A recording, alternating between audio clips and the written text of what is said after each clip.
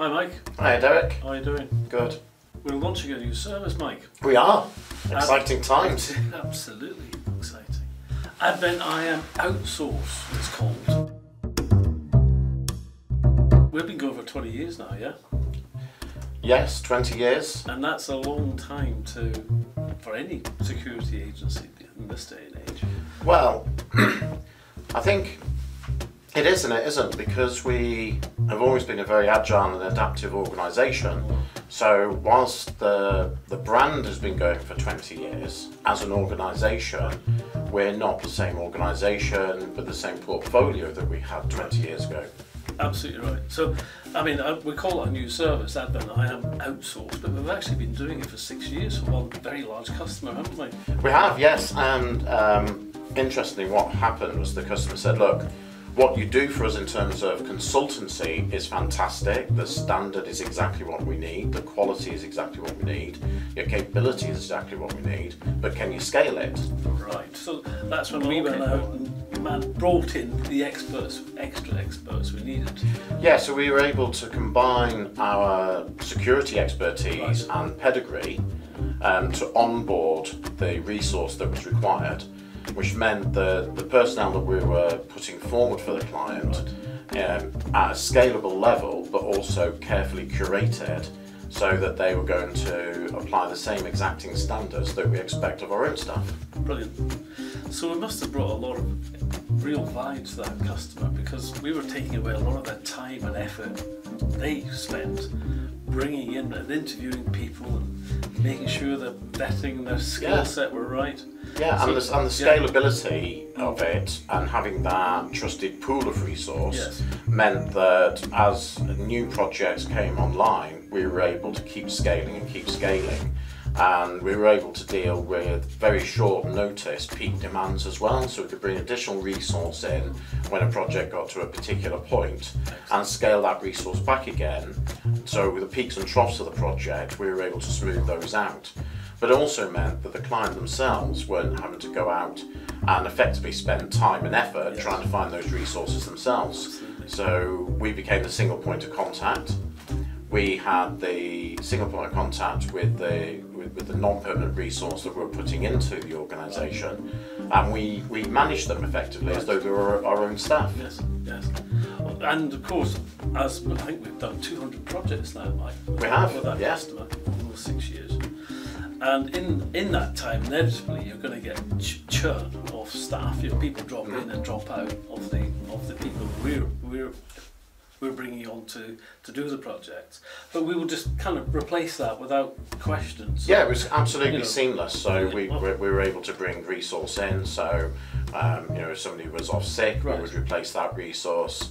Somebody wasn't available for whatever reason, we would replace that resource and make sure the resourcing was seamless.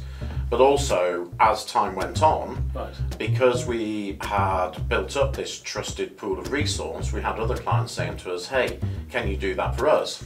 And so we were able to move resource around between projects and between clients in order to ensure that they were being utilised where their skills were the most needed at that point in time. Of course.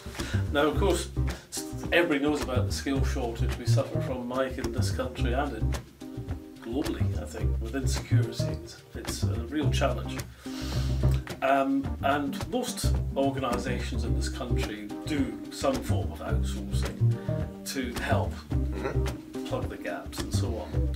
I think most of them get their resource, the extra resource that they need from the recruitment sector, recruitment agencies.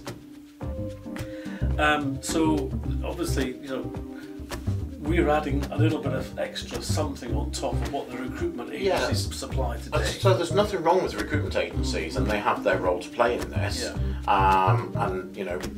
What we bring to it is the security expertise and proven track record of delivering successful projects on time and to budget, and the project management wraparound. So where some of those 200 projects that we've done required a complexity of resource management and project management, which we were able to provide those skills as well. And of course, we were able to provide the man management element of it. So there's nothing wrong with recruitment agencies, but pretty much once you've got your body from the recruitment agency, that's where the recruitment agency's input would typically end. Yes. We offer a through life cycle of involvement. And as I say, what we're able to do is we provide a team of people. So at the start of a project, where you might typically need people who've got security architecture, design, those sort of skills, we can bring those in early on in the project. Maybe towards the end of the project, what you're actually looking for are assurance, governance and risk management. It may well be that, at a particular point in the project, you might be looking to go forward and do some sort of accreditation, so we can bring that forward as well. So we can switch the skills in and out as they're required at various points in the project, and that makes sure that the project is resourced where the skills are needed the most, when they're needed the most. Yes. So it's more than just a body shop, we're providing a total service.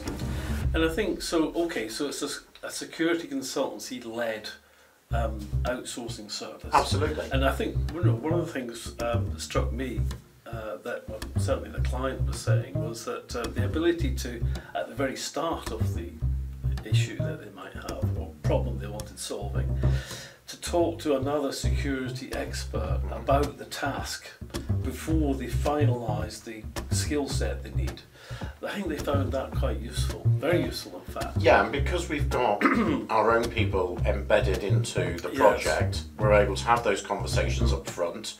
We can help to refine the requirements, so we can help them to understand the type of skill sets and the type of people that's going to be required, and then we can fulfil that requirement as well.